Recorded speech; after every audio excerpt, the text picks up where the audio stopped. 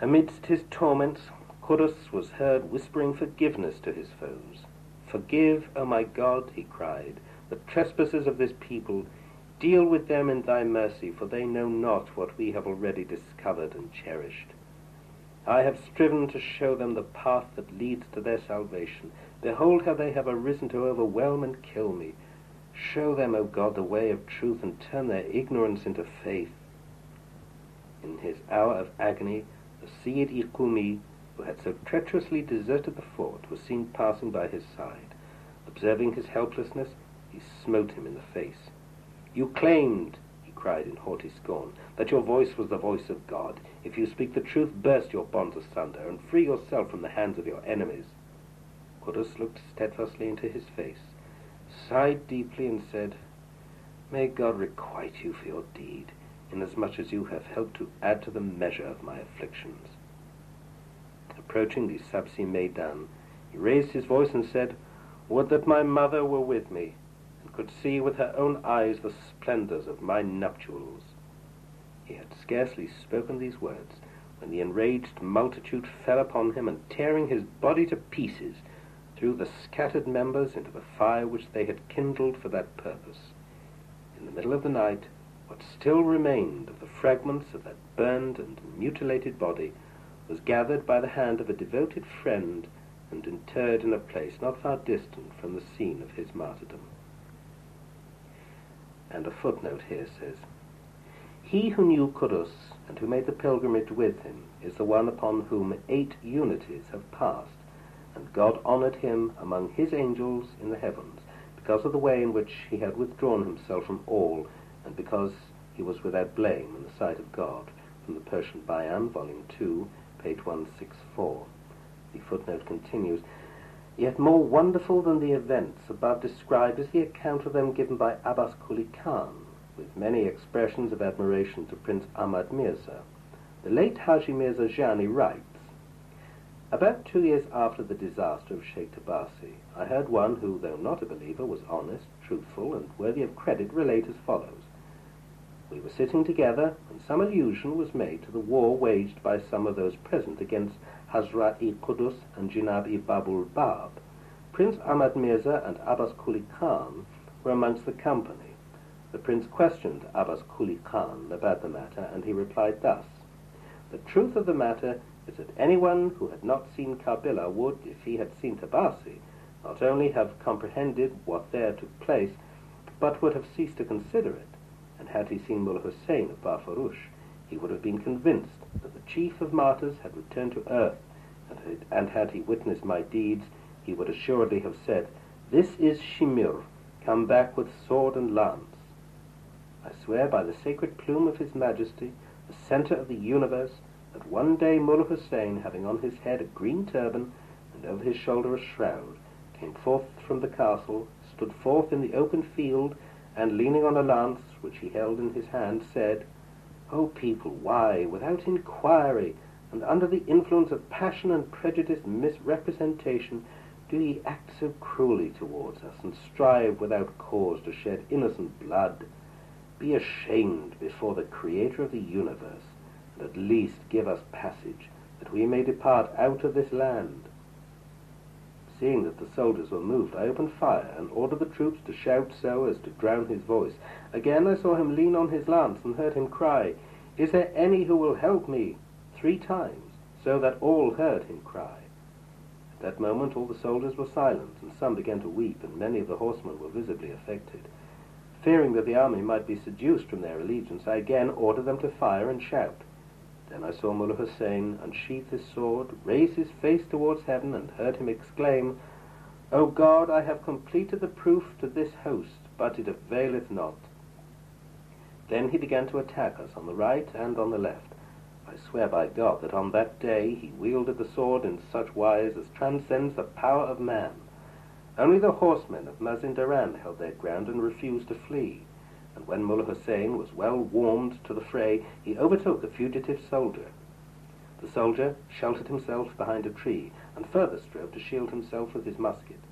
Mullah Hussein dealt him such a blow with his sword that he clave him and the tree and the musket into 6 pieces, and during all that war Not once was his sword stroke at fault, but every blow that he struck fell true.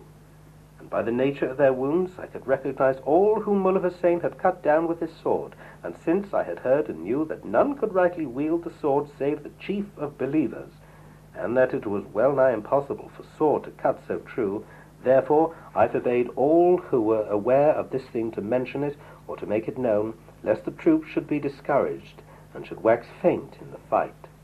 But in truth I know not what had been shown to these people, or what they had seen, that they came forth to battle with such alacrity and joy, and engaged so eagerly and gladly in the strife, without displaying in their countenances any trace of fear or apprehension. One would imagine that in their eyes the keen sword and blood-spilling dagger were but means to the attainment of everlasting life, and so eagerly did their necks and bosoms welcome them as they circled like salamanders round the fiery hail of bullets. And the astonishing thing was that all these men were scholars and men of learning, sedentary recluses of the college and the cloister, delicately nurtured and of weakly frame, inured indeed to austerities, but strangers to the roar of cannon, the rattle of musketry, and the field of battle. During the last 3 months of the siege, moreover, they were absolutely without bread and water, and were reduced to the extreme of weakness through lack of even such pittance of food as is sufficient to sustain life. Notwithstanding this, it seemed as if in time of battle a new spirit were breathed into their frames, insomuch that the imagination of men cannot conceive the vehemence of their courage and valor. They used to expose their bodies to the bullets and cannonballs not only fearlessly and courageously, but eagerly and joyously, seeming to regard the battlefield as a banquet, and to be bent on casting away their lives. From the Tarikh-i-Jadid, pages 106 to 109. It would be appropriate at this juncture to place on record the names of those martyrs who participated in the defense of the fort of Sheikh Tabasi, in the hope that generations yet to come may recall with pride and gratitude the names, no less than the deeds, of those pioneers who, by their life and death, have so greatly enriched the annals of God's immortal faith. Such names as I have been able to collect from various sources, and for which I am particularly indebted to Ismulahul Mim, Ismulahul Javad, and Ismulahul Asad, I now proceed to enumerate, trusting that even as in the world beyond their souls have been invested with the light of unfading glory, their names may likewise linger forever on the tongues of men, that their mention may continue to evoke a like spirit of enthusiasm and devotion in the hearts of those to whom this priceless heritage has been transmitted. From my informants, I not only have been able to gather the names of most of those who fell in the course of that memorable siege, but have also succeeded in obtaining a representative, though incomplete, list of all those martyrs who, from the year 1260, that is AD 1844, until the present day, the latter part of the month of Rabiul Awwal in the year AH 1306, that is November to December AD 1888, have laid down their lives in the path of the cause of God. It is my intention to make mention of each of these names in connection with a particular event with which it is chiefly connected. As to those who quaffed the cup of martyrdom while defending the fort of Tabasi, their names are as follows. First and foremost among them stand Qudus, upon whom the Bab bestowed the name Ismulahul Akhar. A footnote says literally meaning the last name of God. He, the last letter of the living, and the Bab's chosen companion on his pilgrimage to Mecca and Medina, was, together with Mullah Sadiq and Mullah Ali Akbar-i Ardistani, the first to suffer persecution on Persian soil for the sake of the cause of God. He was only 18 years of age when he left his native town of Bafurush for Karbala. For about 4 years he sat at the feet of Sayyid Qasim, and at the age of 22 met and recognized his beloved in Shiraz. 5 years later, on the 23rd of Jamadiyuth Thani in the year AH 1265, the 16th of May AD 1849, he was destined to fall in the Sabzi Maidan of Bafurush, a victim of the most refined and wanton barbarity at the hands of the enemy. The Bab, and at a later time Baha'u'llah, have mourned in unnumbered tablets and prayers his loss, and have lavished on him their eulogies. Such was the honor accorded to him by Baha'u'llah, that in his commentary on the verse of Kulut Ta'am, footnote here says literally the last point, which he, Baha'u'llah, revealed while in Baghdad. He conferred upon him the unrivaled station of the Nukti-i-Ukra, a station second to none except that of the Bab himself. And a footnote of Nukti-i-Ukra is from the Quran, 393. Mullah Hussein, surnamed the Babul Bab, the first to recognize and embrace the new revelation. At the age of 18, he too departed from his native town of Bushrui in Khorasan for Karbala, and for a period of 9 years remained closely associated with Sayyid Kazim.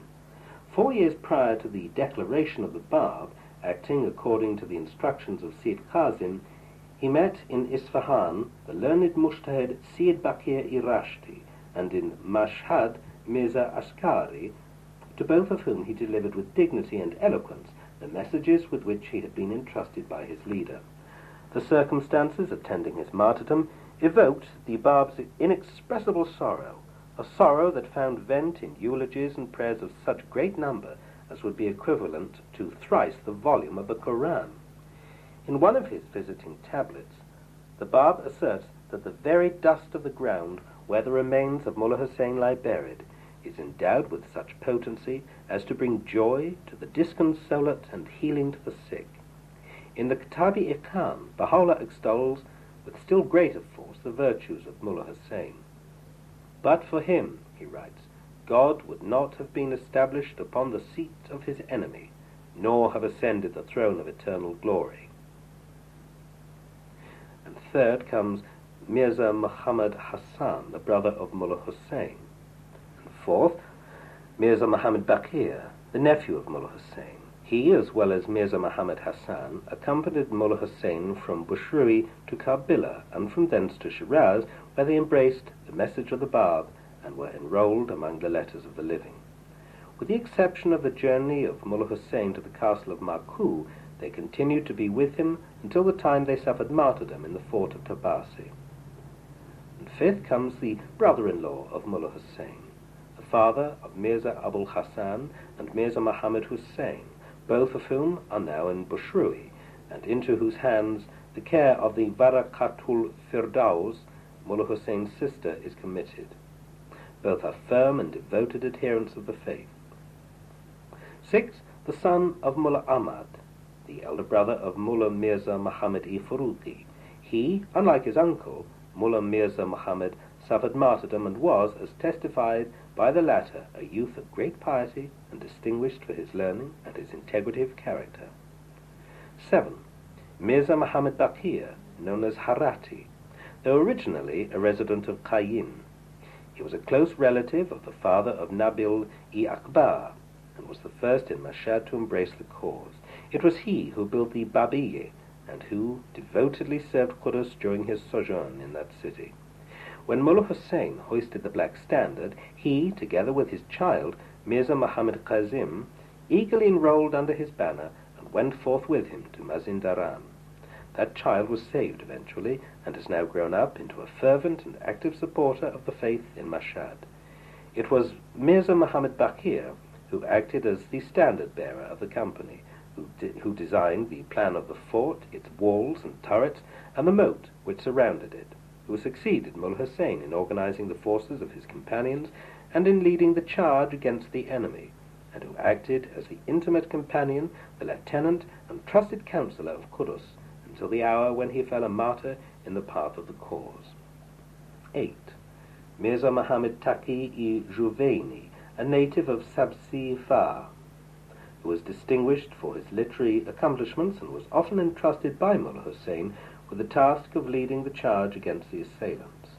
His head and that of his fellow companion Mirza Muhammad Baqir were impaled on spears and paraded through the streets of Bafarush amid the shouts and howling of an excited populace. 9. Kamba Ali, the fearless and faithful servant of Mullah Hussein, who accompanied him on his journey to Maku, and who suffered martyrdom on the very night on which his master fell a victim to the bullets of the enemy. 10. Hassan, and 11. Kuli, who, together with a man named Iskandar, a native of Zanjan, bore the body of Mullah Hussein to the fort on the night of his martyrdom and placed it at the feet of Qudus. He it was, the same Hassan, who, by the orders of the chief constable of Mashhad, was led by a halter through the streets of that city. 12. Muhammad Hassan, the brother of Mullah Sadiq, whom the comrades of Khusraw slew on the way between Bafarush and the fort of Tabasi. He distinguished himself by his unwavering constancy, and had been one of the servants of the shrine of the Imam Riza. 13. Syed Riza, who, with Mullah Yusuf-i Ardibili, was commissioned by Qudus to meet the prince, and who brought back with him the sealed copy of the Quran bearing the oath which the prince had written. He was one of the well-known Syids of Khorasan, and was recognized for his learning as well as for the integrity of his character. 14. Mullah Mardan Ali, one of the noted companions from Khorasan, a resident of the village of Miyameh, the site of a well-fortified fortress situated between Sabzivah and Shah Rud. He, together with 33 companions, enlisted under the banner of Mullah Hussein on the day of the latter's passage through that village. It was in the masjid of Miyameh, to which Mullah Hussein had repaired in order to offer the Friday congregational prayer, that he delivered his soul-stirring appeal, in which he laid stress upon the fulfillment of the tradition relating to the hoisting of the black standard in Khorasan, and in which he declared himself to be its bearer. His eloquent address profoundly impressed his hearers, so much so that on that very day the majority of those who heard him, most of whom were men of distinguished merit, arose and followed him. Only one of those 33 companions, a Mullah Isa, survived, whose sons are at present in the village of Miyameh, actively engaged in the service of the cause. The names of the martyred companions of that village are as follows: 15. Mullah Muhammad Mihdi. 16. Mullah Muhammad Jafar. 17. Mullah Muhammad ibn-i Mullah Muhammad. 18. Mullah Rahim. 19. Mullah Muhammad Riza. 20. Mullah Muhammad Hussein. 21. Mullah Muhammad. 22. Mullah Yusuf. 23. Mullah Yaqub. 24. Mullah Ali. 25. Mullah Zainul Abidin. 26. Mullah Muhammad, son of Mullah Zainul Abidin. 27. Mullah Bakir. 28. Mullah Abdul Muhammad. 29. Mullah Abul Hassan. 30. Mullah Ismail. 31. Mullah Abdul Ali. 32. Mullah Akka Baba. 33. Mullah Abdul Javad. 34. Mullah Muhammad Hussein. 35. Mullah Muhammad Bakir. 36. Mullah Muhammad. 37. Haji Hassan. 38. Kabilai Ali. 39. Mullah Kabilai Ali. 40. Kabilai Nur Muhammad. 41. Muhammad Ibrahim. 42. Muhammad Saim. 43. Muhammad Hazi. 44. Syed Mihdi. 45. Abu Muhammad. Of the companions of the village of Sarsang, which forms part of the district of Simnan, 18 were martyred. Their names are as follows: 46. Syed Ahmad, whose body was cut to pieces by Mirza Muhammad Taqi and the 7 ulamas of Sari. He was a noted divine and greatly esteemed for his eloquence and piety. 47. Mir Abul Qasim, Syed Ahmad's brother, who won the crown of martyrdom on the very night on which Mullah Hussein met his death. 48. Mir Mifti, the paternal uncle of Syed Ahmad. 49.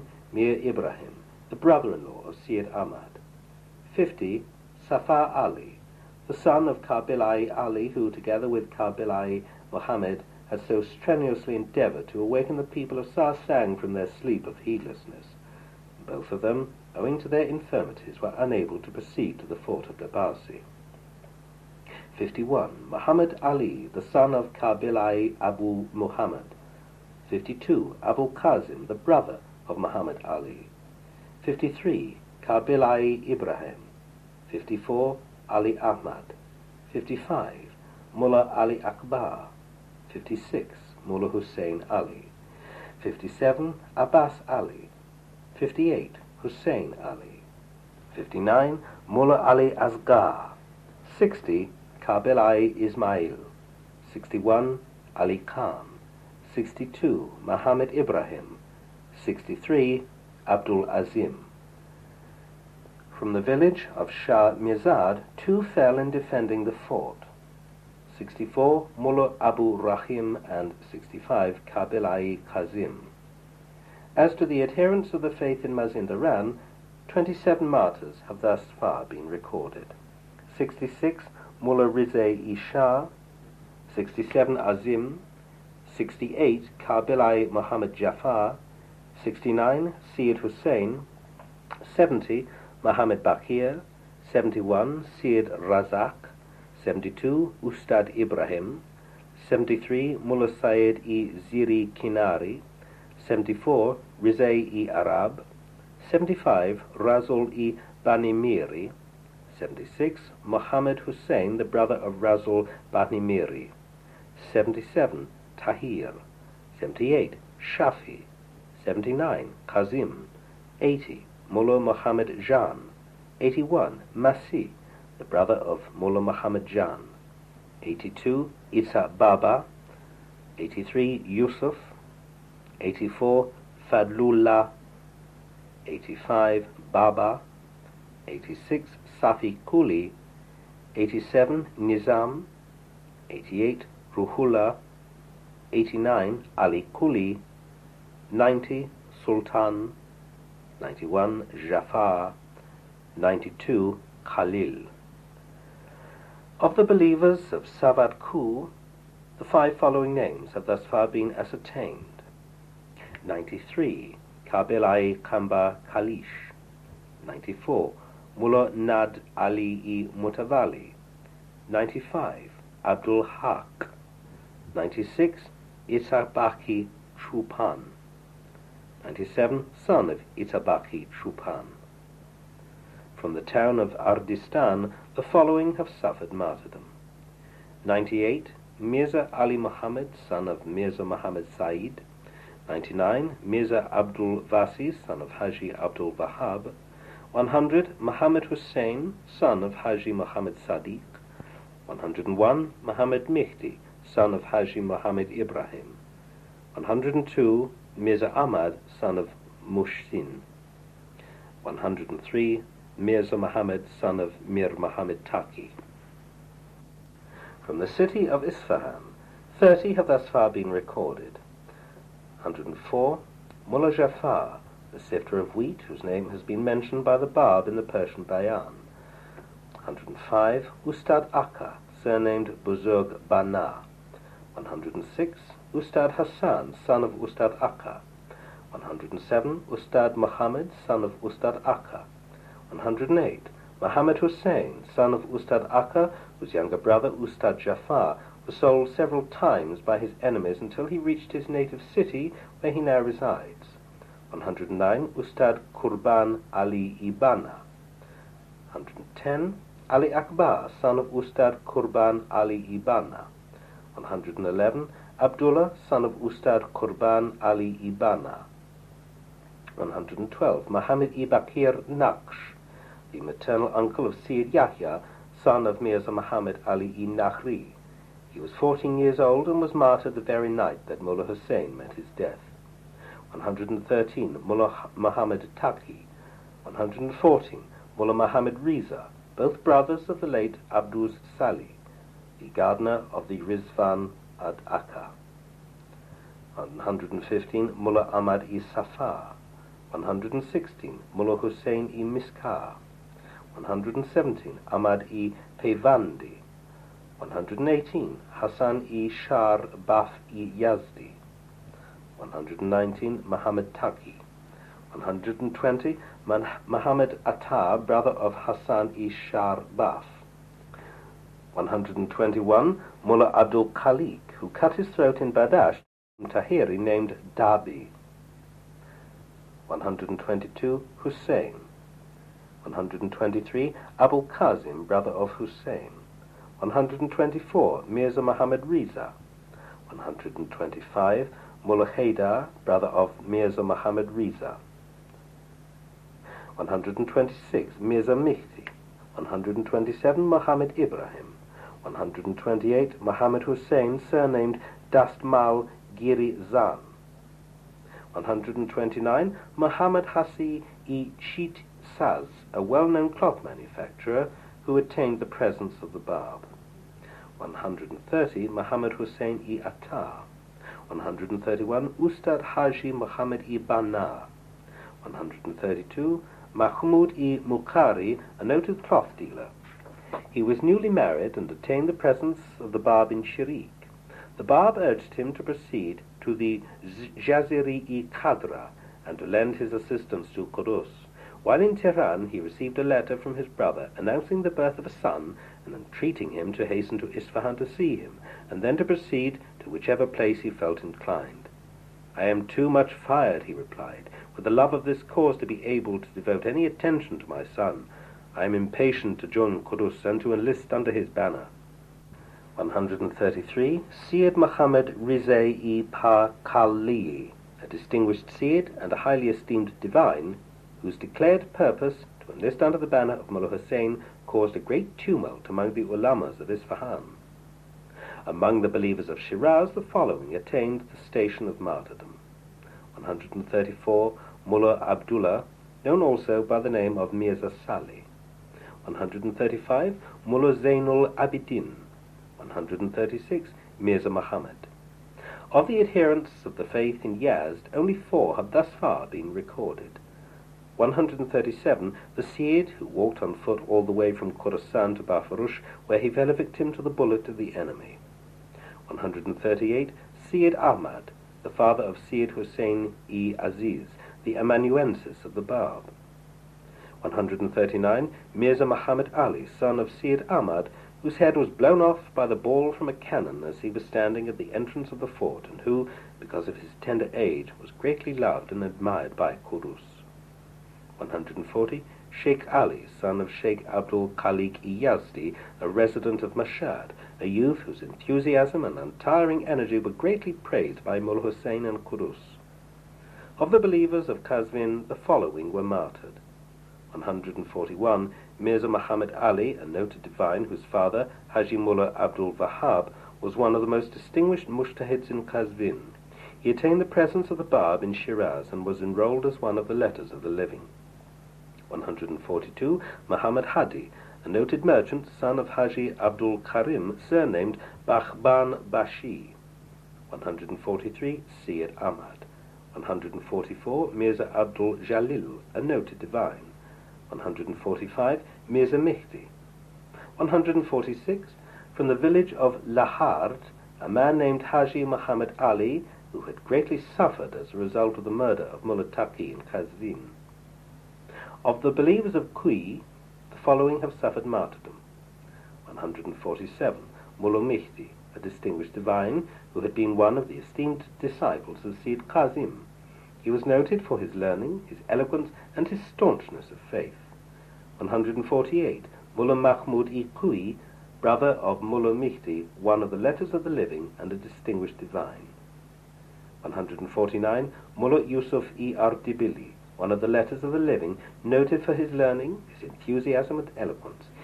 It was he who had aroused the apprehension of Haji Karim Khan on his arrival at Kirman, and who struck terror to the hearts of his adversaries.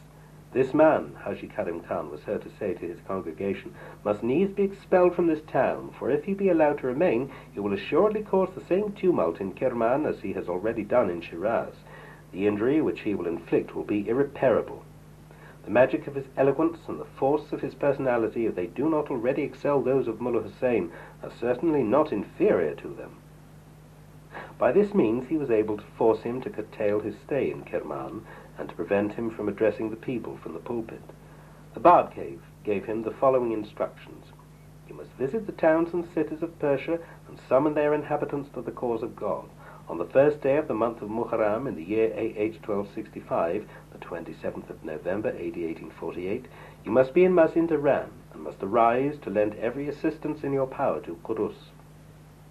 Mullah Yusuf, faithful to the instructions of his master, refused to prolong his stay beyond a week in any of the towns and cities which he visited. On his arrival in Mazindaran, he was made captive by the forces of Prince Mihdi Quli Mirza, who immediately recognized him and gave orders that he be imprisoned. He was eventually released, as we have already observed, by the companions of Mullah Hussein on the day of the Battle of Vasqas. 150. Mullah Jalil-i-Urumi, one of the Letters of the Living, noted for his learning, his eloquence, and tenacity of faith. 151. Mullah Ahmad, a resident of Maraqi, one of the Letters of the Living, and a distinguished disciple of Sayyid Qazim. 152. Mullah Mihdi-i-Kandi, a close companion of Baha'u'llah and a tutor to the children of his household. 153. Mullah Baqir, brother of Mullah Mihdi, both of whom were men of considerable learning, to whose great attainments Baha'u'llah testifies in the Kitab-i-Iqan. 154. Sayyid Qazim, a resident of Zanjan and one of its noted merchants. He attained to the presence of the Bab in Shiraz and accompanied him to Isfahan. His brother, Sayyid Murtaza, was one of the 7 martyrs of Tehran. 155. Iskandar, also a resident of Zanjan, who, together with Hassan and Quli, bore the body of Mullah Hussein to the fort. 156. Ismail. 157. Kabilai Abdul Ali. 158. Abdul Muhammad. 159. Haji Abbas. 160. Sayyid Ahmad, all residents of Zanjan. 161. Sayyid Hussein-i Kuladuz, a resident of Bafurush, whose head was impaled on a lance and was paraded through its streets. 162. Mullah Hassan-i Rashdi.